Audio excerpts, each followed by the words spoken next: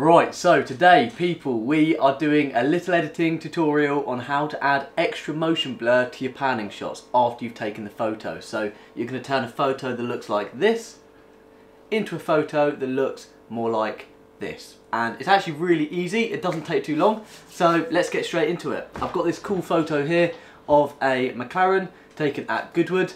I'm not going to waste too much time editing it, I'm literally just going to dump on my preset because there we are, that's literally perfect already. Before and after. Preset pack is available on my website now, by the way, go check that out, arthurj.co.uk. Then we're going to open it up into Photoshop, wait for that to load, and what we're going to do is we're actually going to remove the car out the photo and add some motion blur into the shot.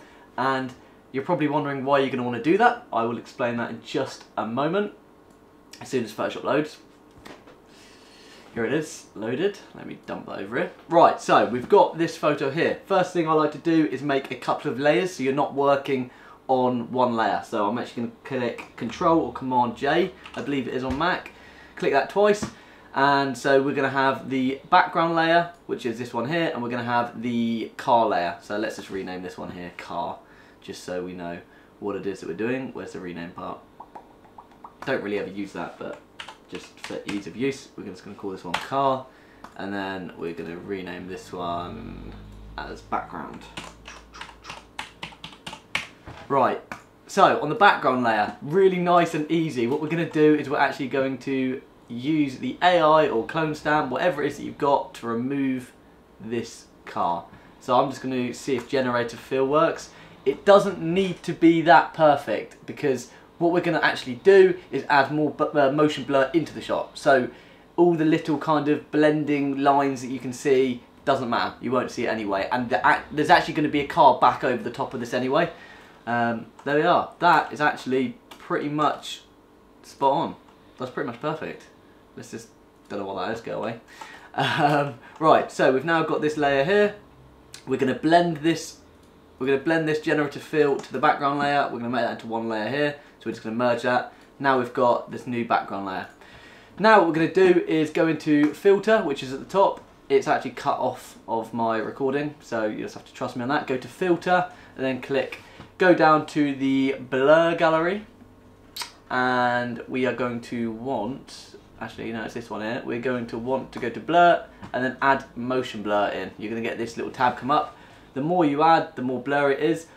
I'm going to go quite extreme for this example, just to kind of show you, because I wouldn't usually go this crazy, but you know what, it might work. So let's do that.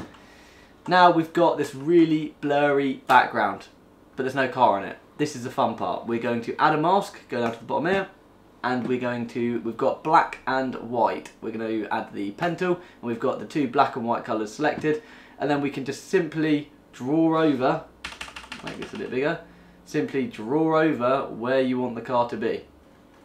And there you have it. You've now got this car in the shot. It's pretty sharp considering the speed that it was going at, and you've added a hell of a lot more motion blur into your shot. So getting a shot like this in camera is incredibly difficult, because you'll have to go so slow that the likelihood of you actually getting the car in focus is just incredibly difficult. It's not impossible, but it is difficult. So this is an alternative way of doing it afterwards, and it's really easy. You don't have to add any motion blur into the tyres because the wheels are already moving. So there it is. That is pretty much done. Nice and simple. If you've got any questions, leave a comment down below. Go message me on Instagram. Go check out my photos on Instagram. Follow, like, all of that good stuff. I'm still working out how to do outros, as you can probably tell. But thank you for watching this video, and hopefully I will see you in another one pretty soon. Take care.